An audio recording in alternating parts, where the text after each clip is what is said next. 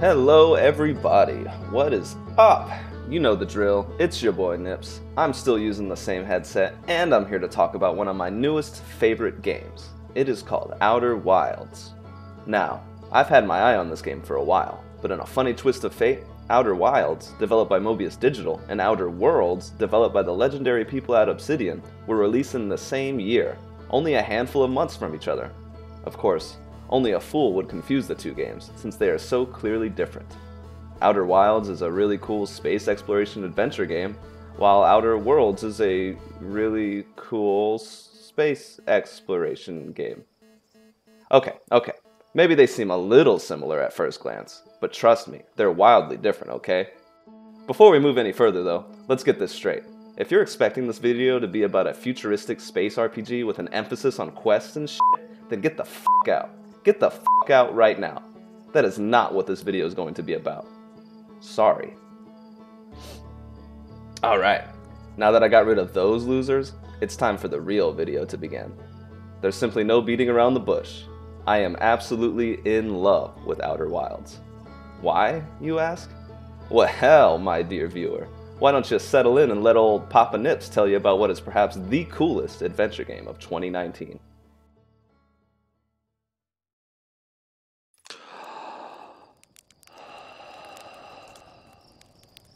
In Outer Wilds, you play as a creepy, four-eyed alien, the newest recruit of your species' fledgling space exploration program that is known as, well, Outer Wilds Ventures. As I took my first tentative steps into the world of this game, I found myself captivated by this game's soothing atmosphere.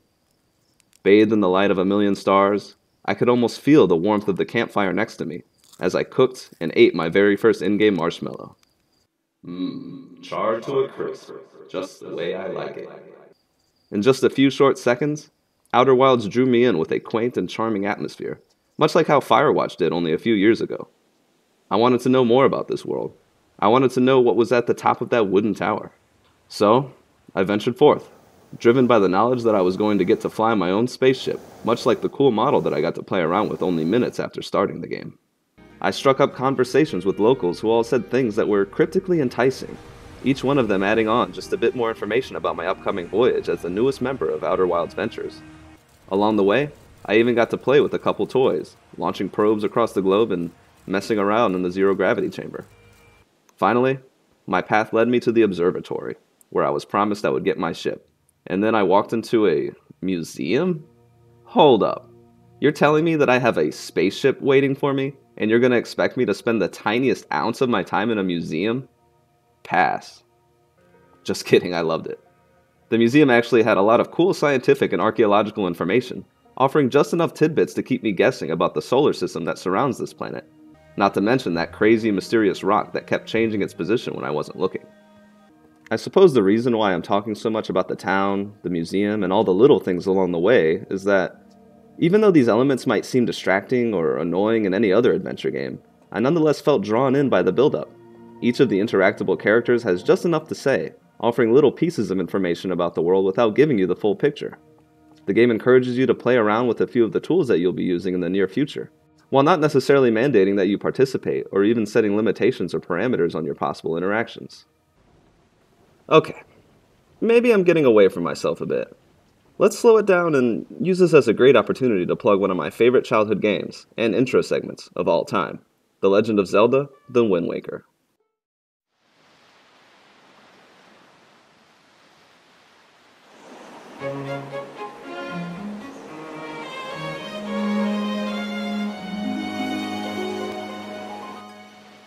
Coincidentally, exactly like Outer Wilds, The Wind Waker starts the player off as they are suddenly woken up. It seems like the protagonists of both games choose really bad times to sleep, because both are on the cusp of a significant turning point in their lives. Link, from The Wind Waker, is about to come of age, while the four-eyed nameless protagonist of Outer Wilds is about to head off on their first voyage as the newest member of their species' version of NASA. The brand of intro featured in both games is particularly ripe, since it makes a very real connection between the protagonist's inexperience with the in-game world and the inexperience of the players themselves. In both Outer Wilds and The Wind Waker, the player is set free basically from the start of the game, allowed to explore their homeworld at their leisure, taking their time to talk with locals, play with a sci-fi scanner, or gallivant around with the pigs until they're ready to progress the main story. However, it's at this point that the two games begin to diverge. In The Wind Waker, after you've had a little chat with your grandma, you're streamlined into a series of objectives that will further progress the game's narrative. You can complete these sequential objectives at your leisure, sure, but your progression is very much decided, each sequential step playing a small role in familiarizing you with the game's world, as well as its systems. In order to obtain a sword, you have to duel Orca, and don't forget to talk to Orca's more annoying brother so he can talk at you about history, and so on. Until you've completed these smaller objectives, the world of The Wind Waker will stand completely still, preventing you from progressing any further. Sure, your sister may or may not have been kidnapped by a giant bird, but what's the rush? She'll still be there when you're ready to go after her. These days, there are a lot of people who are increasingly finding this setup to be rather annoying. I'm sure you've gone back to replay a game that you really enjoyed. You know, that game from your childhood that gives you all the feels, only to be annoyed at how long and tedious the intro section is, as developers will often spoon-feed a ton of plot exposition and basic information about how the game works, before they feel comfortable enough to finally let go of your hand. I'm looking at you, Bethesda. In Outer Wilds, however, things work a bit differently. Technically, you can hop into your ship within a couple of minutes of starting the game. If you run right up to Hornfels in the observatory, they'll give you the launch codes and you're off. Actually, if we're being honest, you could even beat this entire game in a little under 20 minutes. That is, if you know what you're doing. Why is everyone named after rocks? But, for some reason, I didn't run straight to the observatory. Instead, I explored the town and talked to the locals, with each extra tidbit about the world of Outer Wilds spurring me onwards. In The Wind Waker, on the other hand, characters with important things to say are definitely not optional, and they feel all the more annoying for it. Remember Nico? Remember Nico's annoying ass with his dumb-ass rope-swinging game? I remember Nico, and I'll never forgive him. In The Wind Waker, certain tools are not given to you until developers are entirely sure that you know how to use it. In the case of your sword, you're not allowed to take it with you until you can show Orca that you can parry an attack 3 times in a row, and so on. Outer Wilds, for its part, has quite a few more tools from the get-go, and, much like The Wind Waker, has space set aside for little mini-games that will let you get familiar with them. Play hide-and-seek using your scanner, shoot some probes around the globe, or even play around in zero gravity as you fix a broken machine that's located inside your planet for some reason. The only difference, as I'm sure you can guess, is that none of these experiences are required in order to progress. You decide your own involvement with the world. What do you want? Statement of purpose? Should I email you? Should I put this on your action item list? Look. You decide your own level of involvement. I will. I want to know certain things first. First rule of Project Mayhem. Shut up. And the relative open-endedness of some of these tasks allows you to discover and experiment with some of the finer facets of these tools at your own pace. Of course, this also plays out in how Outer Wilds gives out information about its world. If you want to skip right on through the museum and wallow in your own ignorance, go right ahead. No one's stopping you. Carrying on with this comparison, once you're finally able to leave your home island in The Wind Waker, you're streamlined directly to the Forsaken Fortress in order to progress the story. Of course, many adventure and RPG games do this. The Wind Waker isn't particularly unique in that respect, but it showcases yet another example of how Outer Wilds guides you in by simply letting go of the reins. I'm as much a fan of The Wind Waker as anybody. It was one of my 2 favorite games on the GameCube, alongside Resident Evil 4.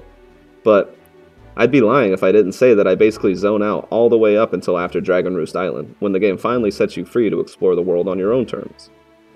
In Outer Wilds, as soon as you hop into your ship, the world is your proverbial oyster. There are no quest markers or guides. Hell, unless you talk to anybody who gave you a suggestion, you don't even know the full scope of where you can go yet. And that feeling is absolutely freeing. And perhaps it's a little unfair to compare these 2 games to a T, The Wind Waker being aimed at a slightly younger audience after all.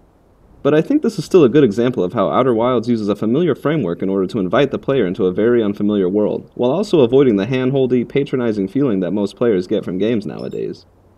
At this point in my review, things are going to get quite a bit more spoiler-heavy, so if you're interested in experiencing the magic of Outer Wilds for yourself, this is a great place to hop off and go check it out. Finally settling down in my ship, I launched off and explored my homeworld a bit. Even though I could see interesting planets out there, I wanted to get my bearings first. A large hole in the ground drew my attention, so I decided I would check it out.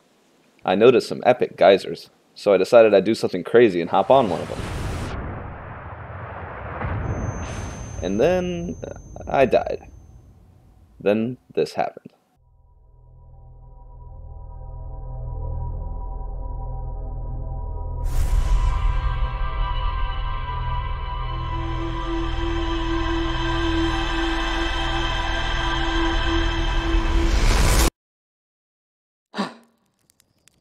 And then, just as it ended, I woke back up where I started. So I hopped back into my ship and went to this gnarly-looking planet known as Dark Bramble. I explored its spooky interior and found my first fellow explorer, Feldspar. After getting lost for a minute, I returned to Feldspar. I got frustrated, so I killed myself in the campfire.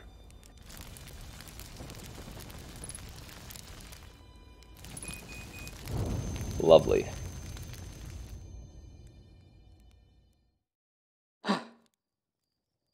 I woke back up and decided I'd head to this other pair of planets, known as the Hourglass Twins. I landed on the Ash Twin, which was covered in sand. I hopped out of my ship and died again. Turns out I forgot to put my spacesuit on and suffocated. It went on like this for a while, finding planets, exploring them, and then getting myself killed through one method or another, getting swallowed by the sun, smashing myself to bits, and even suicide when I got frustrated. Then, during one of my runs, I was goofing around in Dark Bramble again when this happened.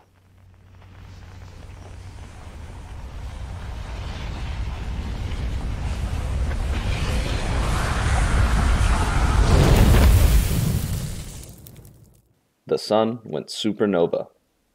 So, what happened to me is probably a little bit different from what most players went through during their first experience with Outer Wilds. What's supposed to happen is, after exactly 22 minutes after you shove off, the sun goes supernova, swallowing your entire solar system in a blue light. The protagonist wakes back up, revealing that you're stuck in a time loop, implying that you have to somehow figure out how to stop the sun from imploding within that 22-minute time frame. I think it's really cool that I discovered the time loop in a slightly different way than intended, serving as yet another example of how the developers of Outer Wilds weren't really too concerned with a sequential narrative, because a true adventure is one that you make for yourself. This is basically what I was trying to get at with my Wind Waker comparison. Elaborate set pieces and narratives are all well and good, but your journey feels less like an adventure if all the major beats are scripted in an organized sequence. My favorite part of the Wind Waker occurs when you finally have all your tools, allowing you to explore all the different optional islands at your own pace. While you unlock these tools in the Wind Waker and many other games by completing dungeons, in Outer Wilds, however, these tools exist mainly in the form of bits of knowledge, and often your ability to put two and two together will mean the difference between progression and frustration. Take, for example, the Hourglass Twins. When I first arrived on the Ash Twin, I noticed that it was covered entirely in sand, while a giant tornado of sand led all the way up to the other planet, which was full of cracks and crevices to explore. So, I hopped on over to that planet, where I found an intricate network of dark caves, with writing from an ancient race known as the Nomai guiding me onward until I discovered a bona fide underground city. I was absolutely ecstatic, because I legitimately had no idea what I would find next, and it was somehow difficult to find, even with the writing leading me there. I continued exploring the caves around this underground city until I started to realize that the sand at my feet was rising.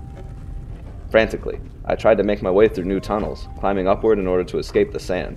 But the tunnel seemed endless, and the ceiling drew closer and closer until...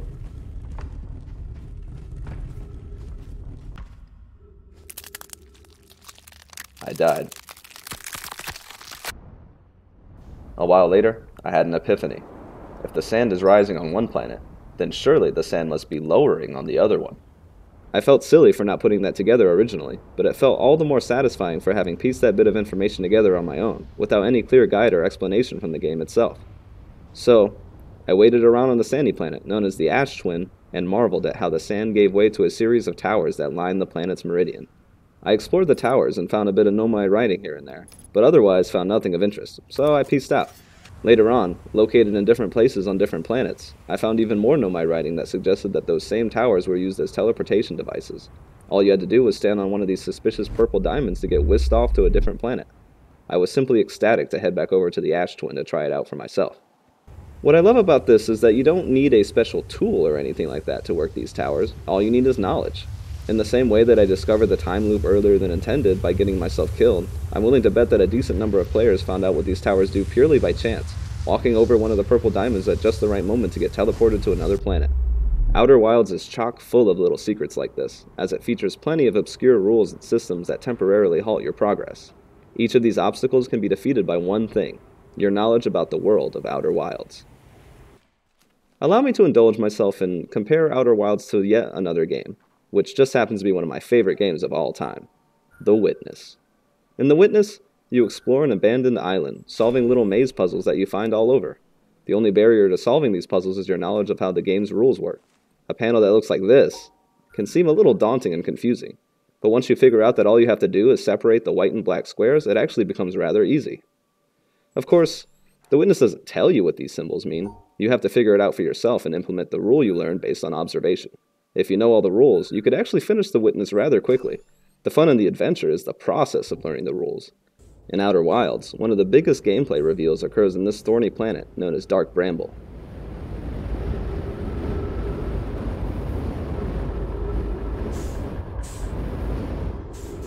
Yeah, it's super spooky and uninviting. But everything's alright, until this happens.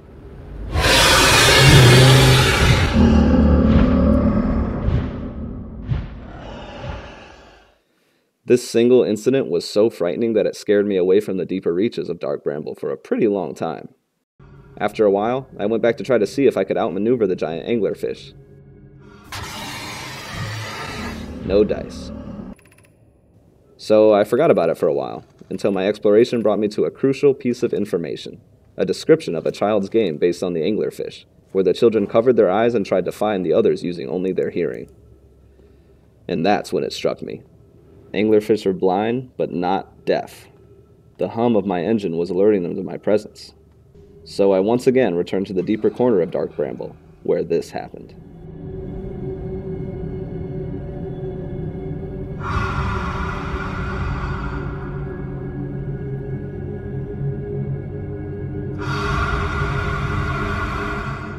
As you can probably tell, this moment is extremely tense, achieving the perfect intersection of adventure and puzzle solving. The entire time, I was scared that the anglerfish might detect me at any moment, but I was also filled with satisfaction for having finally sussed out the trick to giving these big baddies the slip. This example highlights how Outer Wilds is much more than just an adventure game. It's really like a giant puzzle box. Exploration leads to obstacles, which lead to questions, which lead to knowledge, which leads to even more knowledge.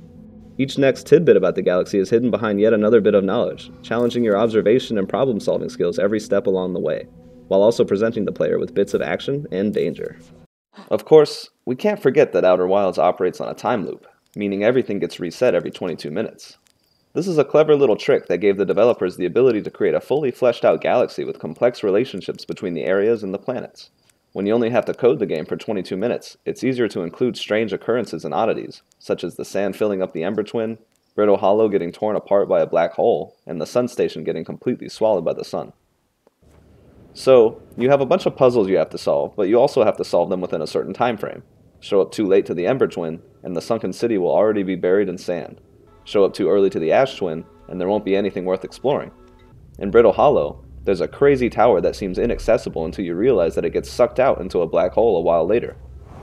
Other planets and stellar bodies will cycle. The Quantum Moon, for example, will show up near different planets over the course of that 22 minutes. And the Interloper is a frozen comet with cracks that will melt and refreeze over time, offering small windows to hop inside. Of course, it would be ridiculous for the developers to expect you to figure all these things out right from the start.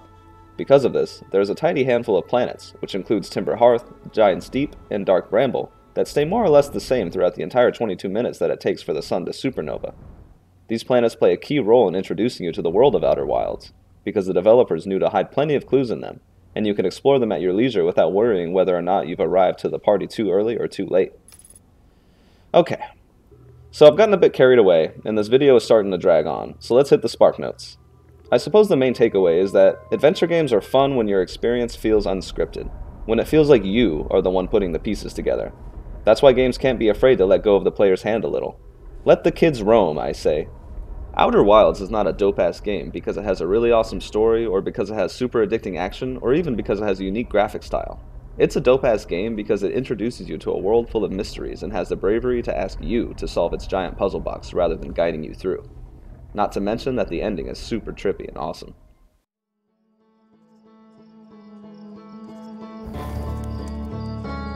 Well, that's my review of Outer Wilds. Thanks for sticking it through with me. Have you played Outer Wilds or have any opinions on the structure of adventure games? Leave a comment to tell me how I'm wrong or what I missed.